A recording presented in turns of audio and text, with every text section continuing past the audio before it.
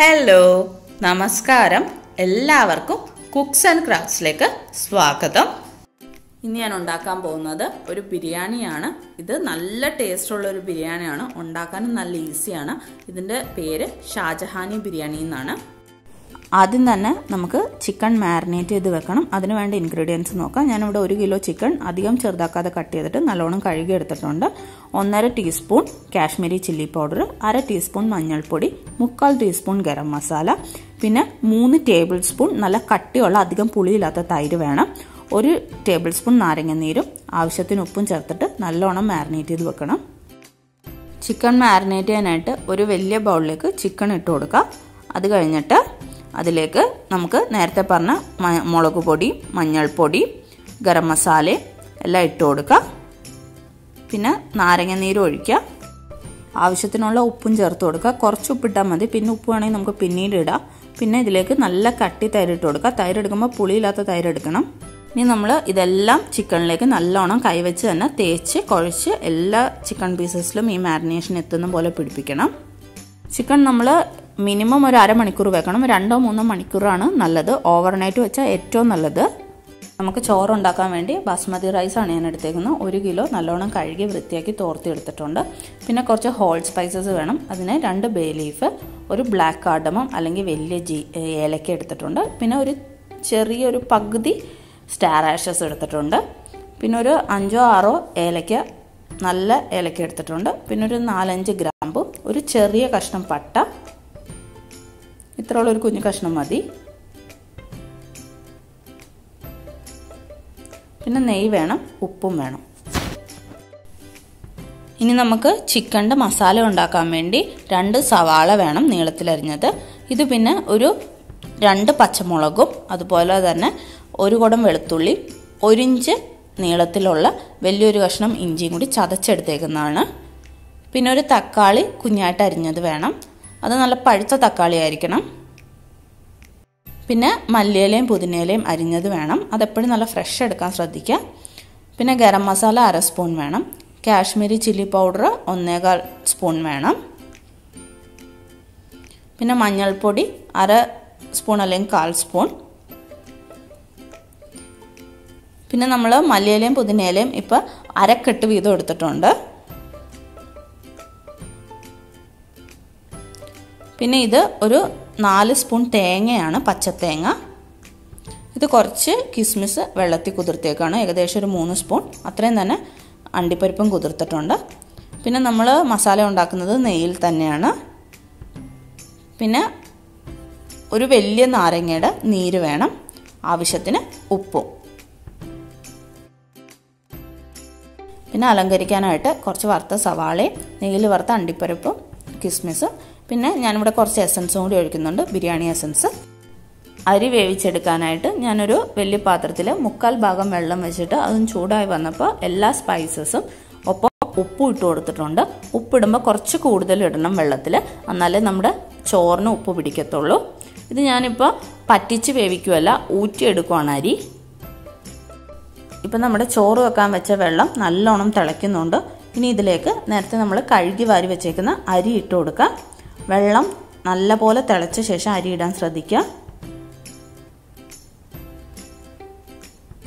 ഇനി ഇത് ഒന്ന് നല്ലപോലെ ഇളക്കി കൊടുക്കുക. തീ ഇപ്പോഴും ഹൈ ഫ്ലെയിമിൽ തന്നെയാണ് ഇരിക്കേണ്ടത്. വെള്ളം തിളയ്ക്കും വരെ അടച്ചു വെക്കുക.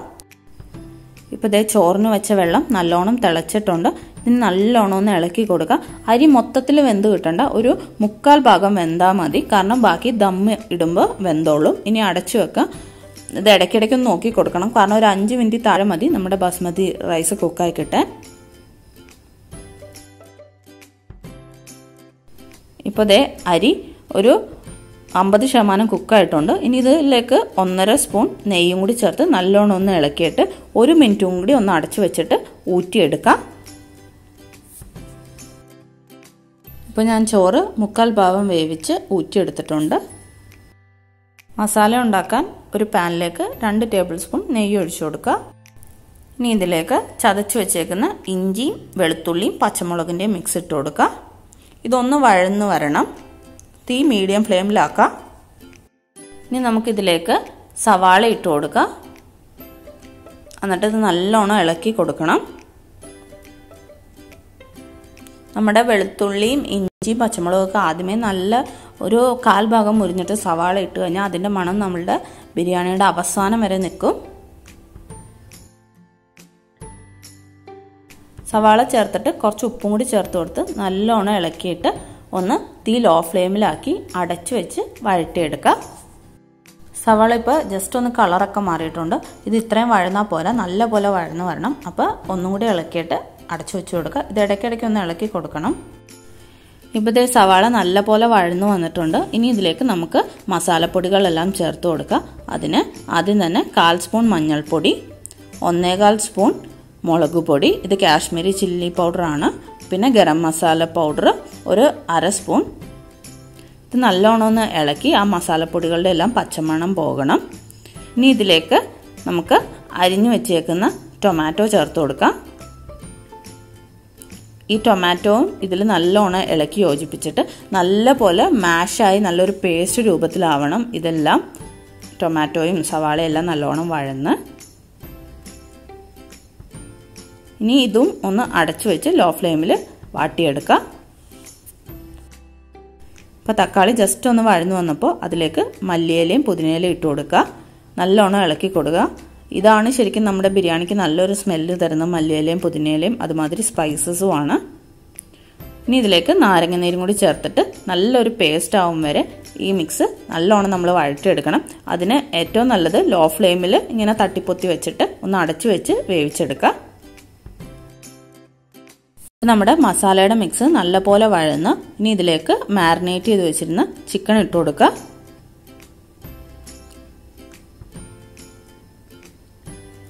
ഇനി ഇത് നല്ല പോലെ ഇളക്കി എല്ലാ ഭാഗത്തും ചിക്കൻ്റെ ഈ മസാല പിടിപ്പിക്കണം.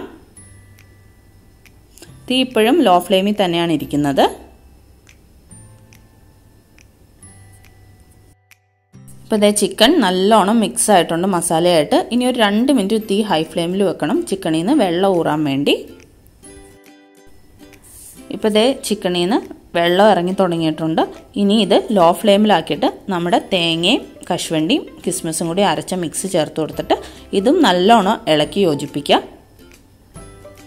ഇപ്പോൾ തീ ലോ ഫ്ലെയിമിലാക്കാം. ഇനി തീ ഒരു മീഡിയം ടു ലോ ഫ്ലെയിമിൽ വെച്ച് ചിക്കൻ നല്ല പോലെ കുക്ക് ചെയ്തെടുക്കണം. ഇപ്പോൾ ചിക്കനിൽ നിന്ന് കുറച്ചും കൂടി വെള്ളമൊക്കെ ഊറിയിട്ടുണ്ട്. കുറച്ച് മല്ലിയിലയും പുതിനയിലയും ഇട്ട് കൊടുത്തിട്ട് ഇടയ്ക്കിടയ്ക്ക് ഇതൊന്ന് ഇളക്കി കൊടുത്ത് അടച്ച് വെച്ച് മീഡിയം ടു ലോ ഫ്ലെയിമിൽ വെച്ച് കുക്ക് ചെയ്തെടുക്കുക. അപ്പോൾ നമ്മുടെ ചിക്കൻ്റെ മസാല റെഡി ആയിട്ടുണ്ട്. നല്ലൊരു മണം വരുന്നുണ്ട്. ഈ സ്റ്റേജിൽ നമുക്ക് ഉപ്പൊക്കെ നോക്കണം. ഇപ്പോൾ ഇതിന് ആവശ്യത്തിന് ഉപ്പൊക്കെ ഉണ്ട്. ഇനി നമുക്ക് ദമ്മിടാനായിട്ട് ചൂടുകട്ടുള്ളൊരു പാത്രത്തിലേക്ക് ഒരു 1/2 സ്പൂൺ നെയ്യ് ഒഴിച്ചു കൊടുക്കാം. എന്നിട്ട് അത് നല്ലോണം ഒന്ന് ചുറ്റിച്ച് നെയ്യ് ഒന്ന് ചൂടായി കഴിയുമ്പോൾ ആദ്യത്തെ ലെയറായിട്ട് നമുക്ക് ചോറിട്ട് കൊടുക്കാം. ചോറ് ഒരു പകുതി ഭാഗം ചോറിട്ട് കൊടുക്കുക. ബാക്കി അടുത്ത ലെയറായിട്ട് ഇടാം.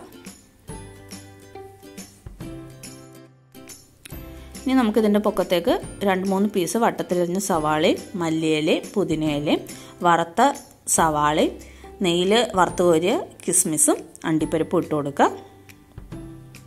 പിന്നെ ഞാൻ അപ്പുറത്തെ അടുപ്പിൽ ഒരു പരന്ന പാത്രം ചൂടാക്കാൻ വെച്ചിട്ടുണ്ട്. അതിൻ്റെ പൊക്കത്താണ് നമ്മൾ ദമ്മിടുമ്പോൾ വെക്കുന്നത്. അതിന് നല്ലോണം ചൂട് കട്ടിയുണ്ട്. ഇനി നമ്മുടെ സെക്കൻഡ് ലെയർ ചിക്കൻ്റെ മസാലയാണ്. അതും കൂടി ചേർത്ത് കൊടുക്കുക. ഇനി നമുക്ക് ഈ ചിക്കൻ്റെ മിക്സ് നല്ലോണം ഒന്ന് ലെവൽ ചെയ്ത് കൊടുക്കാം. എന്നിട്ട് പൊക്കത്തേക്ക് കുറച്ച് അരിഞ്ഞു വെച്ചേക്കുന്ന മല്ലിയിലയും പുതിനയിലയും തൂവി കൊടുത്തിട്ട് ബാക്കിയുള്ള ചോറും കൂടി ചേർത്ത് കൊടുക്കുക. ചോറ് കട്ടകളൊക്കെ ഉണ്ടെങ്കിൽ ഒന്ന് ഉടച്ചിട്ടിടണം. ഇനി നമുക്ക് ഒരു ലോങ് നൈഫോ സ്പൂണോ ഉപയോഗിച്ച് അവിടെ ഇവിടെയൊക്കെ ചെറിയ ഹോൾ ഉണ്ടാക്കി കൊടുത്തിട്ട് അതിലേക്ക് കുറേശ്ശെ നെയ്യ് ഒഴിച്ചു കൊടുക്കുക. ഇത് നമ്മുടെ ബിരിയാണിക്ക് ഒരു പ്രത്യേക സ്വാദ് തരും. ഇനി ഇതിൻ്റെ പൊക്കത്തേക്ക് അരിഞ്ഞു വെച്ചേക്കുന്ന മല്ലിയിലയും പുതിനയിലയും തൂവി കൊടുക്കുക. പിന്നെ വറുത്ത സവാളയും അണ്ടിപ്പരിപ്പും കിസ്മിസും തൂവി കൊടുക്കുക. ഇനി ഇത് നേരത്തെ ആ ചൂടാക്കുന്ന പരന്ന പാത്രത്തിൽ വെച്ച് ഒരു 20 മുതൽ 25 മിനിറ്റ് വരെ ദം ചെയ്തെടുക്കണം.